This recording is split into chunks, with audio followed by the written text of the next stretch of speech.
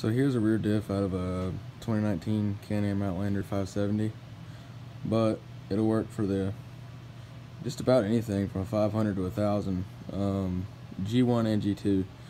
Pretty much most of Can-Am's full or rear diffs. I don't have the money, or I really just don't want to spend the money on that tool to get to your bearings on your pinion gear. So I found this online. I figured I'd share it and see if anybody else can pick up on it from me. But find a piece of square tubing that's 1.5 inch in size, and it will stick right in there. Fits right in there, and it's right-handed thread, so turn it to the right and use a pipe wrench like that, and it comes right off.